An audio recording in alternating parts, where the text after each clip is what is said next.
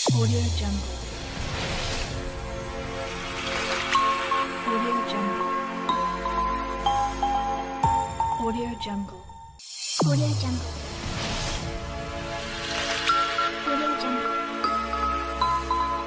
𝐂𝐤𝐤𝐞.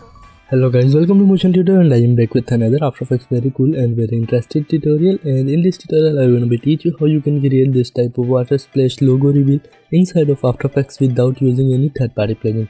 So it's gonna be 100% After Effects tutorial, and I will give you this water splash MOV file link in description so you can download and import in your After Effects project panel first. So then you can create a new composition which will be 9020 by 1080 30 frames per second and 8 seconds long, and change the name to whatever you want and then click OK. And then go to layers and create a new solid layer, change the name to BG and leave the color to black, and then click OK, and then go to effects and preset panel and then add a gradient ramp on this solid layer and change the ramp shape to radial ramp, and then you can change the color, white color to maybe something like dark blue, which is the water type of looking color, and then you can sweep these colors and you can like change the pointers. So here you can see you can drag this here and this will become in center and this will be more down, so it will be something like this. Or maybe you can select the color according to your needs which you want, and then drag your logo composition or logo here. So here I have just simple text water splash which I use as a logo. So then you can drag this logo here and then you can drag this water splash MOV file there, and then go to 1 second and trim your logo composition here. So you can just drag it and trim it on 1 second, and you can press S and add a keyframe on scale property.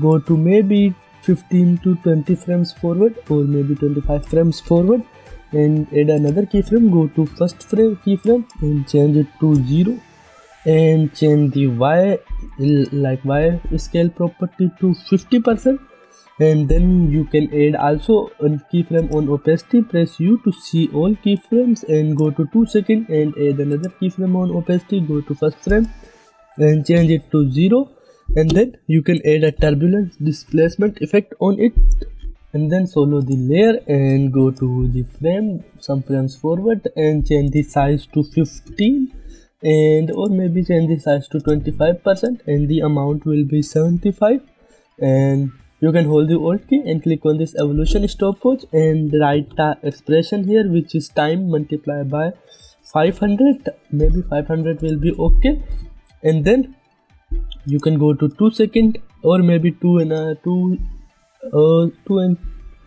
second and 10 frames and add a keyframe on amount. Go to first frame and change the amount to like very high, around 500, and then it will be something like this. And you can select the all keyframes, right click, go to keyframe assistant, easy ease them, and you can select the turbulent displacement keyframe.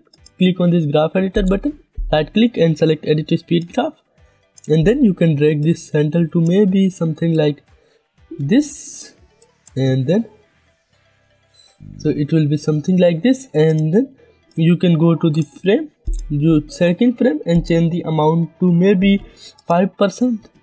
So it will be very low but it looks cool, so you can see. Or maybe you can drag this keyframe to little bit later, so like now it's looking okay, and then you can unsolo it, and so like you can see here the water logo comes, and you can change the water MOV blending mode to screen. So if you don't see the blending mode option, click on this toggle switches, and then you can press Ctrl D to duplicate this water MOV and add a curves effect on it, and you can move it down little bit down, so like make it down, and then you can change the blending mode to soft light, and then you can select the first water MOV file and press Ctrl D to duplicate it, and you can change the blending mode to overlay and add a fill effect on it. You can change the color to something like blue, so maybe some aqua blue. You can see it looks very cool, but I think the scale one is not looking too much good, so I will forward this scale keyframe to very like some frames forward. So maybe the scale, if I change the scale to 50 to this and 75 to this, and then I think it will be looks more cool. So I think now it's okay, and then you can add a tagline if you want. So just select the text tool and type a text here. So just you can type a simple text as a tagline. So like you can see, I typed a tagline text here. You can go to maybe around 3 seconds, and you can go to the text property and click on this animate button and add a opacity. Click on opacity, and then you can click on this add button, and here you can add the blur and change the blur amount to around 50% and change the opacity to 0%. And you can go to random selector, go to advanced and click on this randomize order to enable, and then you can just add a keyframe on this start property and go some frames forward, so like on 4 seconds, and then you can change it to 100 and then press U and select the keyframes. Press F9 for easy ease them. So then it will be something like this. You can see now it's looking very cool, and then you can create a new adjustment layer. Go to layer and create a adjustment layer, and just go to select the logo composition and select this turbulent displacement effect. Press Ctrl C to copy it and paste it on this adjustment layer, and then you can press U and delete the both keyframe because we don't need these keyframes, and change the amount to maybe around 75% or 50%, and the scale will be 50. Okay, or we can change it later if we need it.